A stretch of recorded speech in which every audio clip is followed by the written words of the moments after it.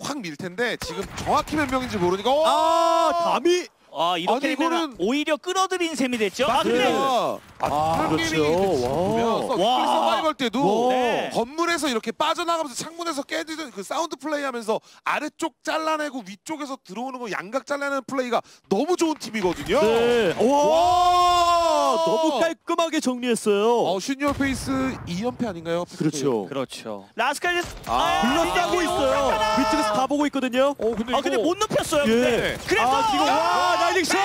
테일! 자, 그래도 아직 끝나지 않은 게 계속 이건 약간 위험한 상황을 넘기기 위해서 무리한 플레이였거든요. 각이 다 보여요. 이젝트의 지금 나머지 선수들의 위치를 다 모르는 상황에서 T1이 왕관집만 바라보면서 갔거든요. 네. 그렇죠. 스플릿을 하고 있었기 때문에 나머지 백업 인원들이 들어오면서 지금 기절을 시킨 거고 네. 근데 상황이 괜찮아요. 안쪽에서 기절만 안 당하면 됩니다. 그렇죠. 그리고 바로 해줬어요. 장군멍군 계속 네. 일어나고 있고 이건 킬로그를 계속해서 집중한다면 다나와 스포츠가 또 한 번 더 건드릴 수 있는 지점까지 올 수도 있어요. 네. 그래서 이 타임이 굉장히 좋았어요. 완전히 제압했습니다. 자, 빠른 정비. 네. 피오. 땡겼어요. 라스칼 키를. 졌어. 네. 멘트스 더욱더 몰리고 있어요. 람부 기절. 네. 근데 V7도 총은 뭐 잘 쏘네요. 아프리카 픽스 승부수 던졌습니다. 진짜 붙이는데요? 네. 그런데 이제 기절. 멘털.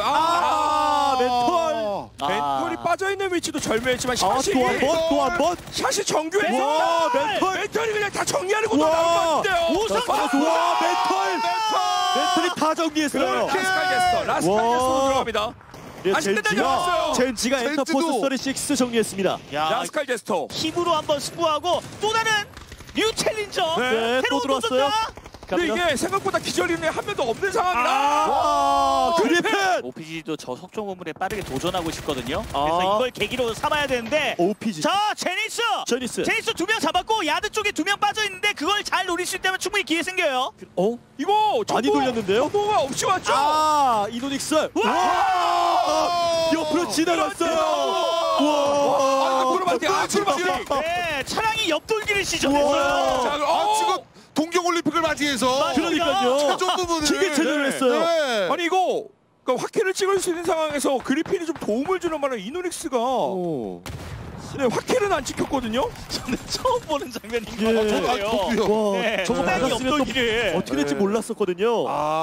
펍지가 이 올림픽을 축하하는 의미로 우리 선수들 잘하라고. 네. 어쨌든 OPG 스포츠가 역회전에 했을 때 저렇게 됐으니까 다나와이 스포츠도 이쪽 구도를 알고 있기 때문에 빠르게 치고 올라왔는데 네. 자 이거 둘이서 맞기가 쉽지가 않아요. 안 보여요. 앞쪽에서 무너지는 거 아닌가요? 몇밖에 없네 안 보입니다. 자, 살루트가 이노닉스 피오 잡고 S 잡고 살루트! 아수라 중요해요. 아수라 중요해요. 아수라! 우와! 전체 10킬 달성하고 떠났습니다. 다나와이 스포츠 2명 남아있는데 서울 기절. 그리핀도 진짜 전투력에 화신이 막 빙의된 마냥 킬링 스프리. 근데 위쪽 구도에서의 이 전투를 참여한 팀들의 이 교전력이 상당히 센 팀들만 남아서 그러니까 어느 한쪽에 지금 온전하게 승리하는 팀이 없어요. 한 팀 정도만 정리돼도 그렇죠. 신정민 해석께서 말씀하신 그 타이밍을 볼 수 있을 것 같고요. 자, 이제는 물자에서의 그 유리함을 가져가기 위함인 것 같은데 지금 타이밍의 기전은 꽤나 중요한 포인트가 될 것 같네요. 남부, 기블리의 남부를 잡았다는 거는 지금 일단 매드클랜은 점점 치킨 쪽으로 흘러가고 있는 그림이죠. 네. 자, 크게 수류탄 던지고 있습니다. 그리핀. 잘 잘랐죠. 렘바까지 기절. 매드클랜이 좀 더 자신감 있게 이 경사면을 휘감아 돌 수 있겠죠. 네. 그리핀 그리핀 필수로 올리고 이 안쪽에 뭔가 좀 있는 것 같다. 이거 분명히 예상할 수 있어요. 점프해서 이거 알고 있어요. 화염병!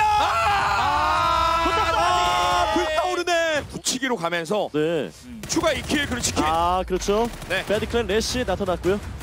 자, 3킬. 이거는 질 수가 4킬. 없는데요. 그렇죠. 4킬 치킨인가요?